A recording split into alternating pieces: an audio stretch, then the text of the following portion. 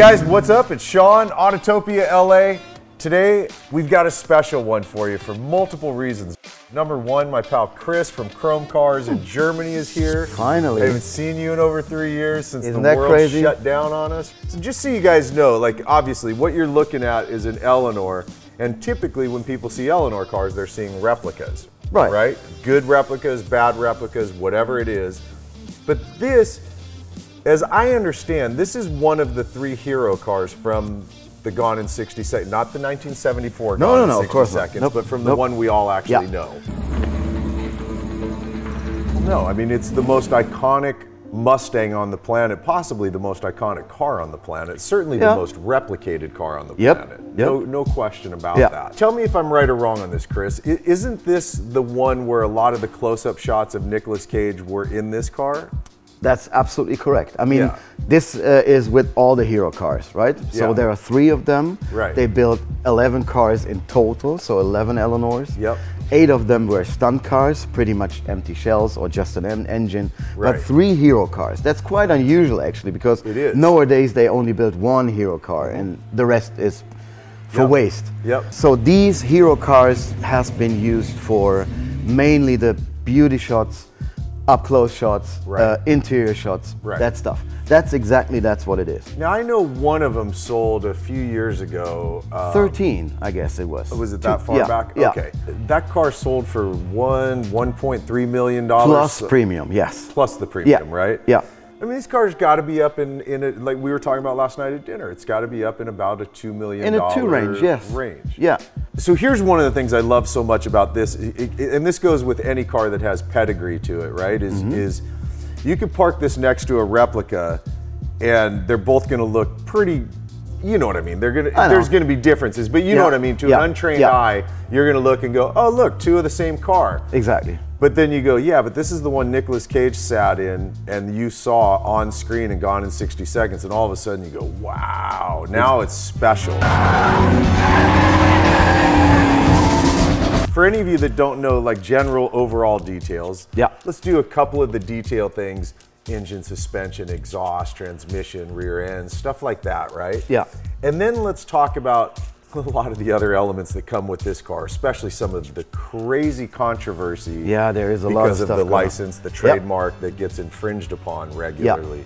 Let's have fun first. We don't want to piss you off just yet, you guys. Of course not. All of the cars carry different kind of engines, right? So, but this is a 351 Windsor, pretty modern crate engine, nothing fancy, runs good, drives perfectly. It has enough power. I don't know how much exactly, but it's enough. If it's the 351 stroke to the 427, you're give or take at about 400 horsepower. I would say even a little less. But it's a good range, So it has all the fancy 90s, I would say, custom stuff like total control products, suspension stuff, Willwood brakes, rack and pinion, Mustang 2, Ford 9-inch rear axle, and basics. There's a specific story to the Baller exhaust, because when you show the details, like the exhaust tips, people will immediately recognize they don't look the same like in the movie, for a reason.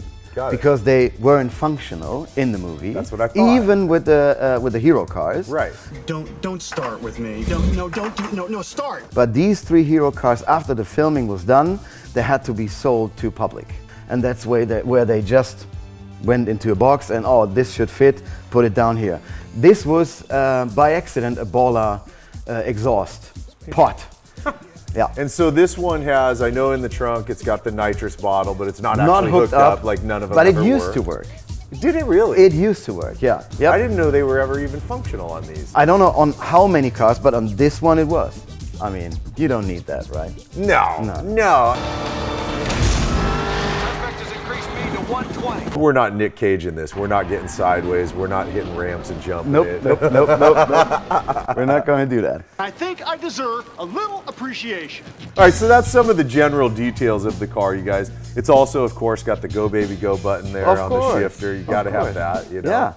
I don't know, dude. I remember seeing the movie at the movie theater. You know, I'm old enough to have done that, and me too, by the way. Okay. Yeah. And it was such an impactful movie because I mean, it was all fun, and Angelina Jolie's beautiful, and you know, there's so many great elements to it, the story, the brothers. I just stole 50 cars for you in one night.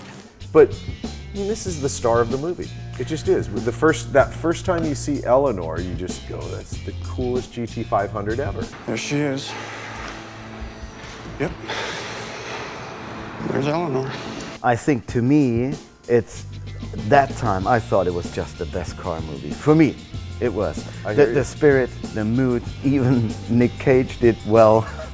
And then there was the car. I'm with you. Yeah. It's some of the best car chase stuff we've ever seen. I mean, the stunts are incredible.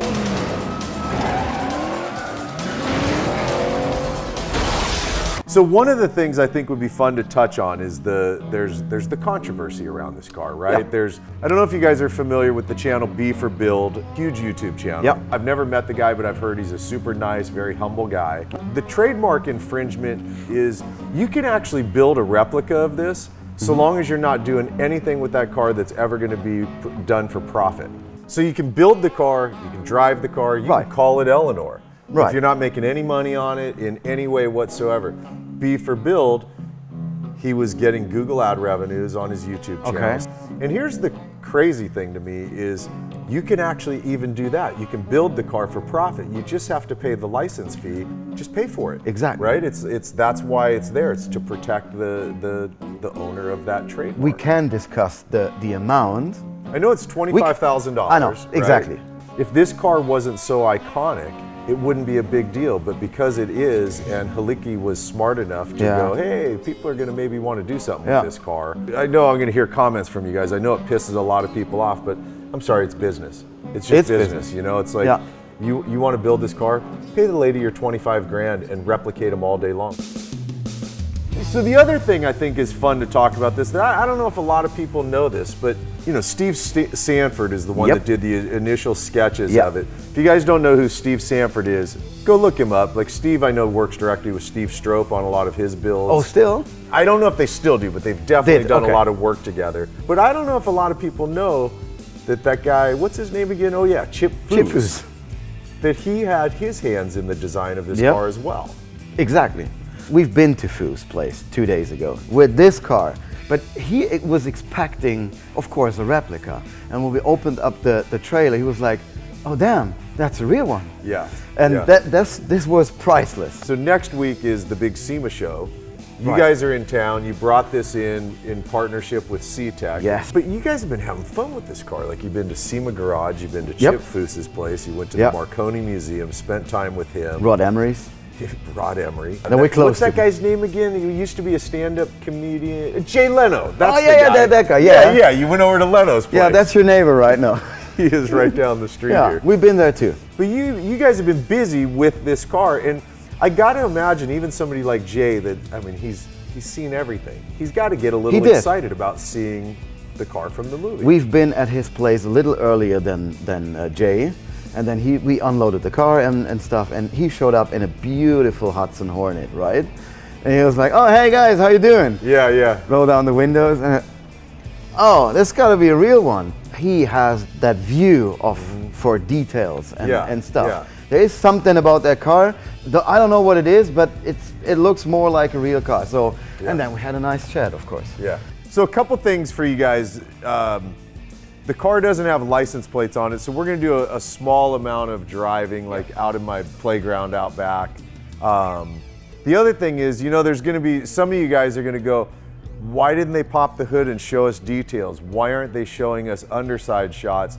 But it's a request of the owner of Chrome Cars, our friend Kai, that there's certain details he doesn't want to show because he doesn't want people doing an identical replica. And look, you can get pissed and upset about it, but Kai's a good friend of ours, and he's made a request. We're going to honor his request, which is, you know, we're just not going to show you guys certain details on this car.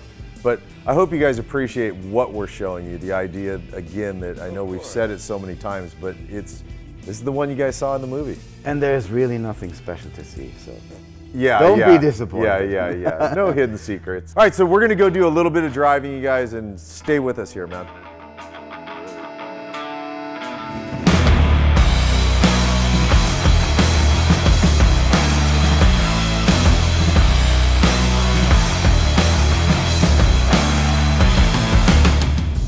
All right, you guys, so we're gonna do like just some mild driving simply because this car has no license plate on it. It's also, even though it is an Eleanor and we've seen a lot of Eleanors, this is a $2 million Eleanor. So we're gonna just cruise it down the road a little bit. And I think a lot of you guys might not understand this, but picture cars aren't built so you can go drive them thousands and thousands of miles. No. Picture cars are built to get your shot, and that's it. Do you guys have this registered so you're allowed to drive it in Germany? No, we don't. I didn't think so. No. So we drive it, but no, it's not registered. I tell you this much though, there's no doubt, there's a ton of brakes on here. There is. The brakes were good. I mean, the brakes are exceptional. So it's still, this car still feels like an old car. It is an old Mustang, yeah. Yeah, and it feels like it. But god dang, it drives great. There's Jay. There's Jay. Is that Jay?